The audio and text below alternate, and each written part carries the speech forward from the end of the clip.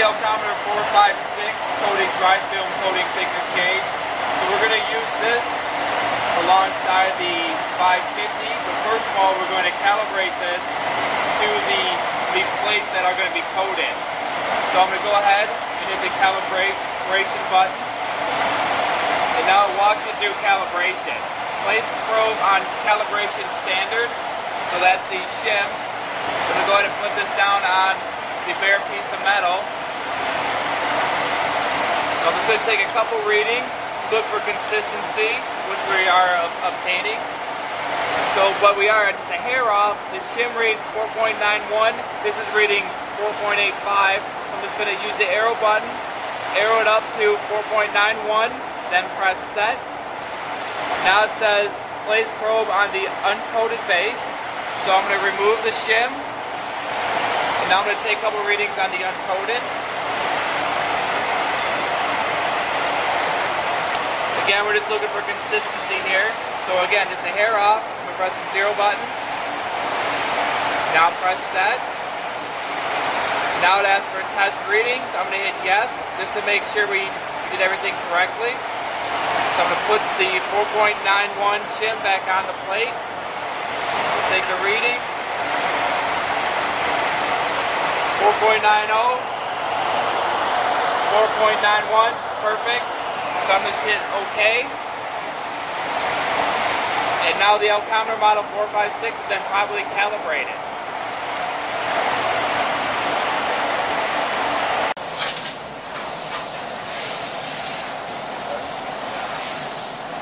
Now that we've got the 456 calibrated, we have sprayed our part with powder. We need to calibrate the 550. So what we're going to do, press the calibrate button, put the cap on the gun,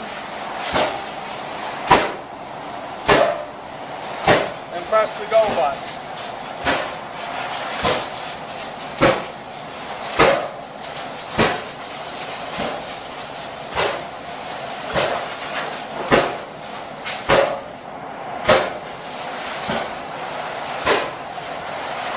When it's done calibrating, it goes back to the measure screen. We are calibrated, ready to go. Press the go button one time on the gun, get it back to 0 for sampling in the measure screen. Now we're ready to go up to our part and take some readings with the 550 powder gun.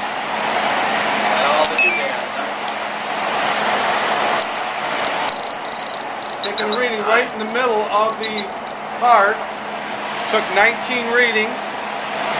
Pressing the go button, 1.7 mils when it comes out of the oven on that part, a cured film. I'm going to press go, take another set of readings, get the measure screen back to 0 for my sampling. I took 10 samplings. I'm going to press the go button. It's going to calculate shrinkage. 1.7 mils when it comes out of the oven. Now we're going to follow this part when it comes out of the oven, and we're going to test it with the 456 that we calibrated earlier, and give you a correlation between the dry film and the non-contact powder thickness gauge 550 readings. Going in the oven. So here we are, 20 minutes later, and now our sample part is coming through the oven here. Actually, it's in the cool-off oven right now.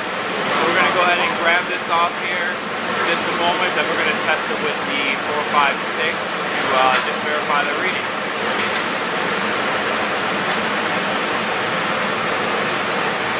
Can I walk it?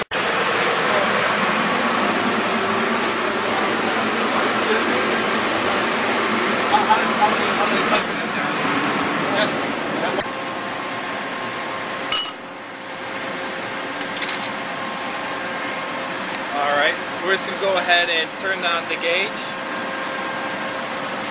Our sample part here. Now we're going to just verify the readings with the Elcometer model 456. So I'm going to take an average of 5 readings here.